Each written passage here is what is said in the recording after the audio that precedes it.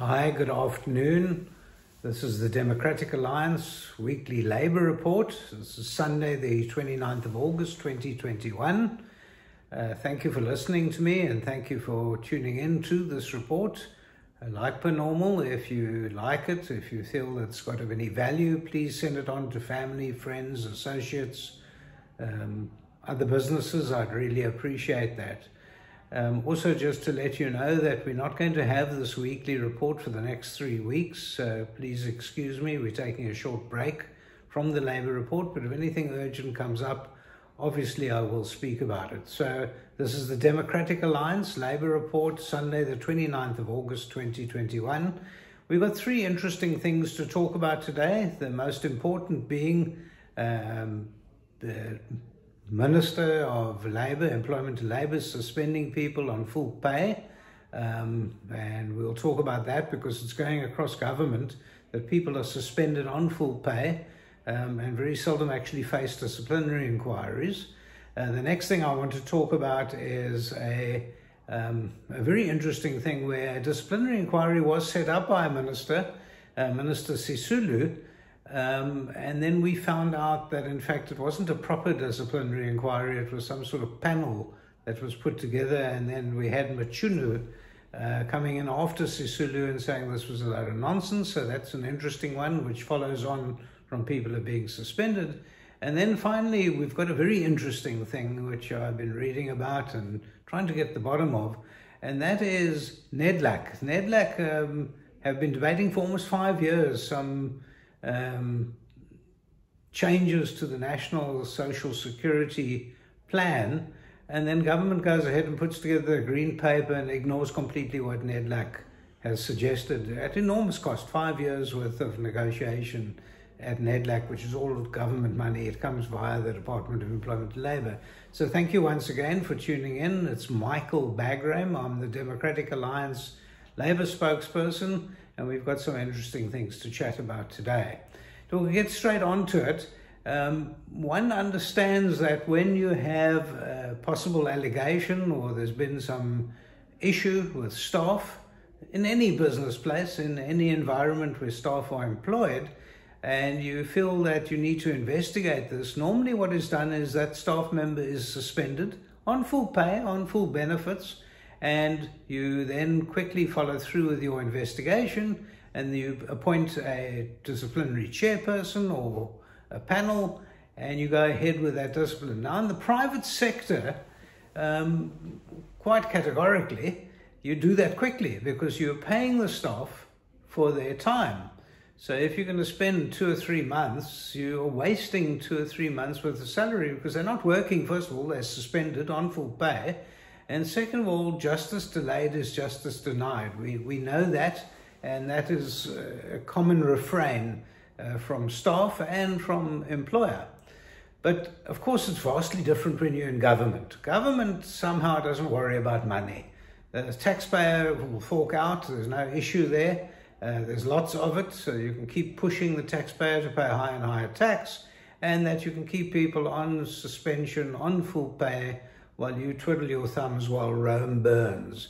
Now, we've seen this over the years. Over the past 20 years, we have thousands of civil servants who get suspended on full pay and wait for their disciplinary inquiries. Whether they're guilty or not, that's irrelevant. Somehow, the very expensive, the very well-paid, well-heeled human resource departments in each department of government somehow don't get it together. A few years back, a lady had phoned me and said that she was a school teacher employed by the National Department, and she had been suspended. This was a lady in Johannesburg. She had been suspended on full pay after she had got involved in a physical fight with another teacher. 2 women had got involved in a physical fight. She was suspended, and she wanted to know whether she could go and take another job and resign, and what would be the consequences. So I said, yes, of course, what you can do is you can resign, go and get the other job. And I said, but just as a matter of interest, when were you suspended? And she said 3 years previously. Now just swallow that. For 3 years, she had been on suspension, on full pay, with all the benefits, and even accruing leave during that time. I mean, it's bizarre how the mind goes. And also she had got the increases that they were entitled to do, and she got a bonus. So there you have it. Of course, what she did do, she resigned, took the other job, and thanked me very much for that wonderful advice that I'd given. I'm not so sure why she resigned, because she could have carried on getting her salary in any event for the next 3 years thereafter. And I don't know if a disciplinary hearing would ever have been held.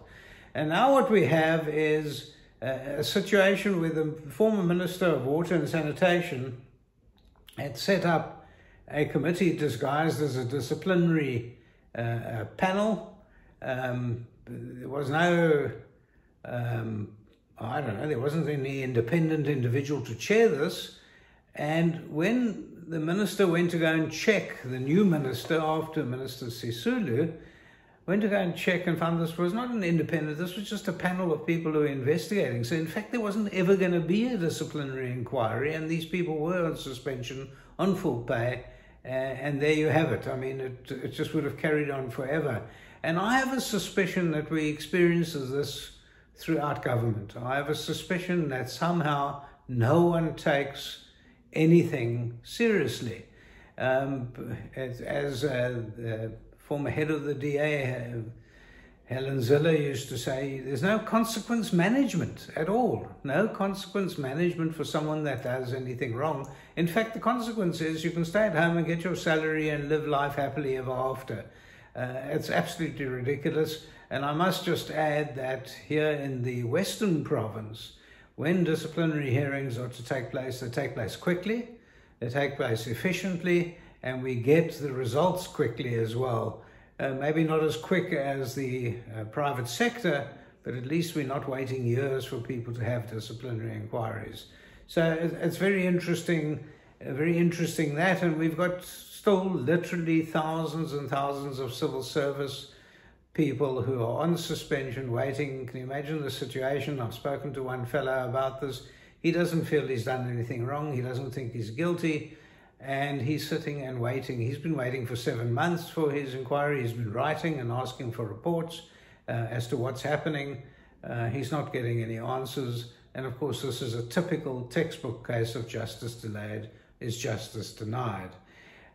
Well, now we've got a situation where these plans often go to NEDLAC. Now, NEDLAC is the debating chamber set up by the Department of Employment and Labour.